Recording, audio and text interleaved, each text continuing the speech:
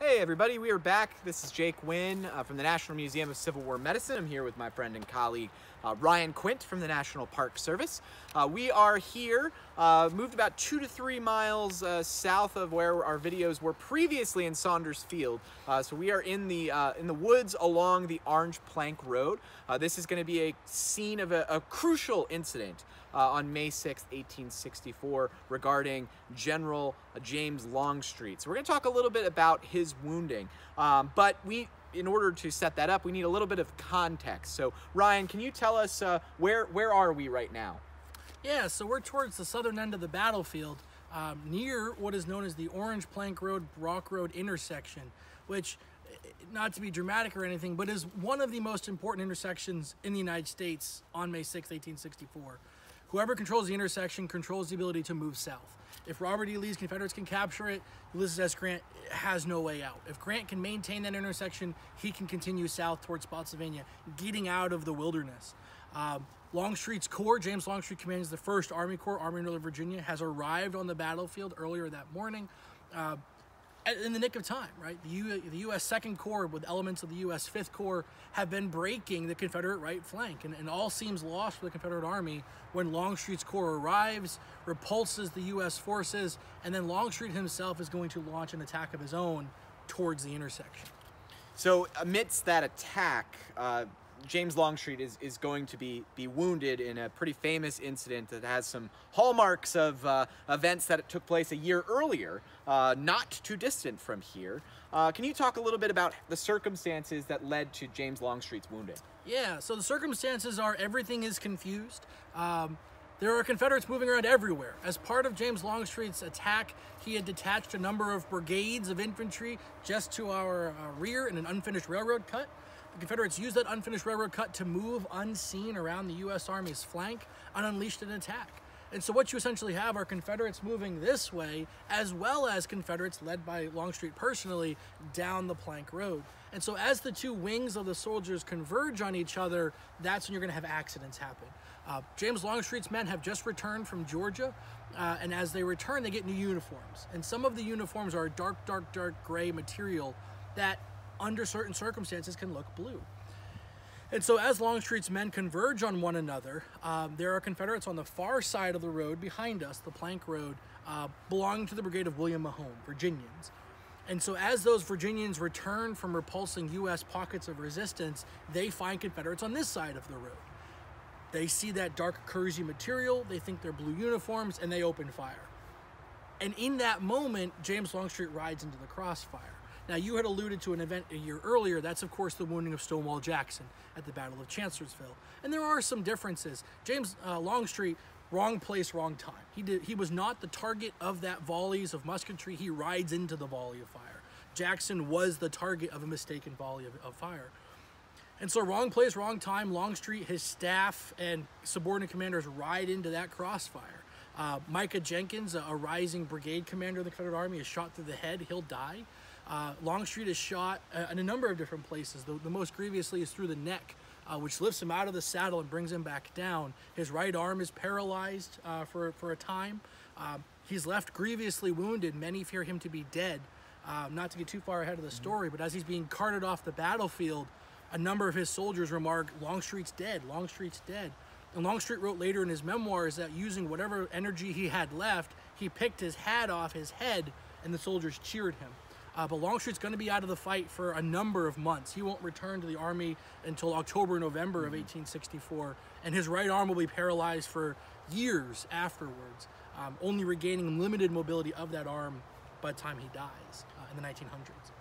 Yeah, so we'll get into kind of some more elements of that in regards to Civil War medicine, specifically in the treatment of Longstreet. But before we get to that, I do want to kind of talk about the landscape here. Talk about the confusion that Ryan mentioned, that there is a lot of confusion in this battle.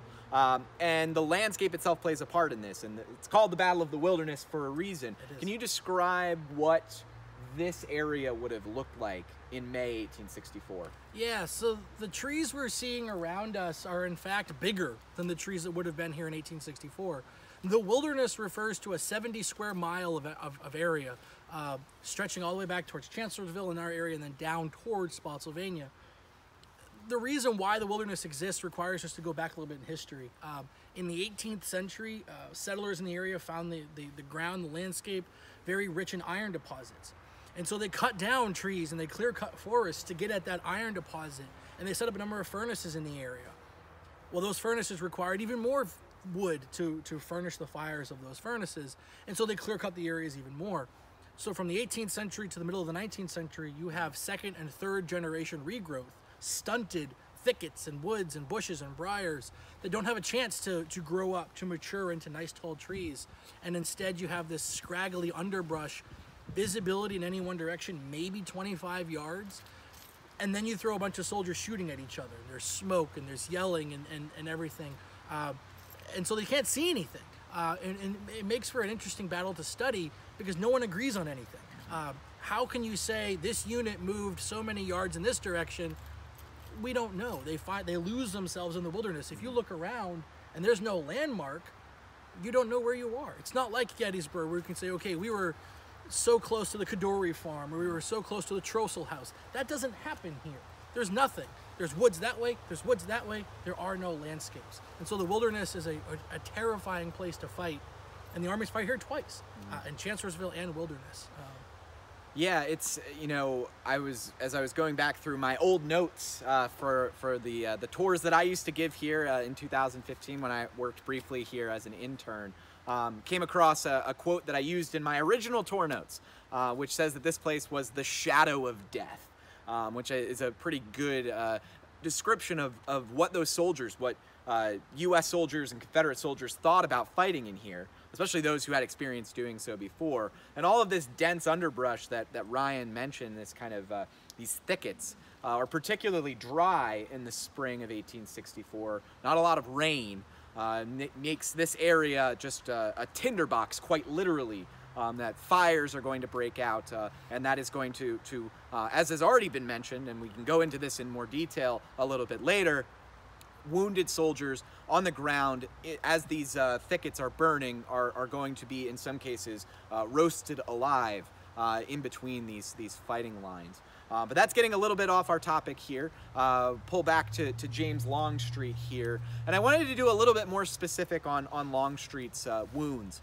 There is a fantastic article from the Journal of the American Medical Association from 2000 that was written by Dr. Robert Streckler and Dr. John Blakely, which I highly recommend to all of you to go read. But pulling that up, it's a discussion about the wounds and treatment of James Longstreet. And as Ryan mentioned, caught in the crossfire, he is going to be struck numerous times, but the most dangerous wound is going to be one that is to his shoulder and his neck. And this is going to be a source of debate when it comes to Longstreet's wounding as to which was the entry wound and which was the exit wound. And this is something that in this 2000 medical journal paper, these doctors go into in some depth, and they contend that the bullet actually came in from behind Longstreet's right shoulder, passing upwards and coming out through his neck. And you can imagine how dangerous of a wound this would be. And it's understandable why those who see the wounding happen and see Longstreet afterwards think he's dead. I mean, this is a wound that for many soldiers during the Civil War had been a fatal wound. They would bleed out from that wound, especially in the neck is a very dangerous spot to be wounded. And so Longstreet is going to almost immediately go into shock as a result of this wound. And you can see this from the accounts that are written.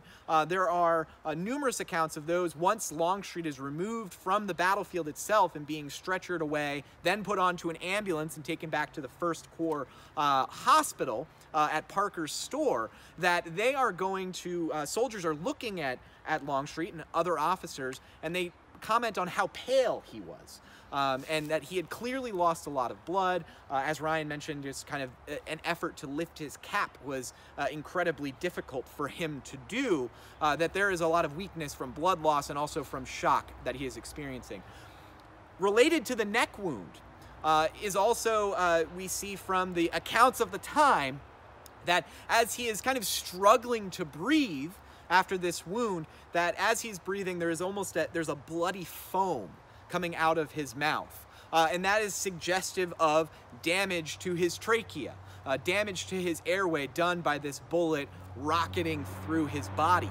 And this is going to be, in particular, a very, very dangerous wound to deal with. But when Longstreet is evacuated, he is going to arrive at that First Corps hospital. And he's going to be seen by a kind of a elite group of surgeons in the Army of Northern Virginia, including the Army's chief surgeon and the medical director of the Army of Northern Virginia. Lafayette Guild is among the surgeons who will treat Longstreet. And they are going to very quickly deem, by looking at the wounds, that it is, and this is a quote, not necessarily fatal. Not necessarily a mortal wound that will be seen here with Longstreet. They are able to patch him up, and that includes going into that wound. Because there is an entrance and an exit wound, there is no bullet in his body. That would be the first step, that they're going to try to pull that out of him. They're going to kind of close up the wounds. They're going to bandage it tightly. If they're try to suture, close some of the vessels, the blood vessels that have been ruptured by this wounding. And then they're going to put him onto an ambulance. And ultimately, James Longstreet's wounding and his evacuation is very similar to that of many other Confederate soldiers, and it's important we can follow the route of the Confederate battlefield evacuation plan from here on the Wilderness Battlefield back through Orange, ultimately on to Charlottesville, Lynchburg, and then many of the wounded will end up at hospitals in those communities, as well as in Richmond. As for Longstreet himself, he is going to be cared for in Lynchburg, Virginia, until that town is threatened later on in 1864, and they move Longstreet away down to Georgia, where he's going to recuperate slowly from his wounds. And as Ryan discussed earlier in the video, come back to the Army in the fall of 1864, though still quite debilitated by his wounds. And that will be a situation for years to come. Longstreet is going to be suffering from the aftermath of his experience here, being caught in the crossfire and the fighting at the Wilderness. Again, a fascinating element to look specifically at one wounding to say how medical care took place during the Civil War and how the evacuation of Confederate soldiers worked here at the Wilderness. That is going to be where we're going to leave it here. I want to thank you, Ryan, for giving some great context there for us, describing where we are and what happened here with Longstreet. And thank you all so much for tuning in. If you did enjoy the video today, click that like button, subscribe to our channel, and consider becoming a member of the National Museum of Civil War Medicine. You'll help to promote and share stories like this through your support. So thank you all so much for tuning in.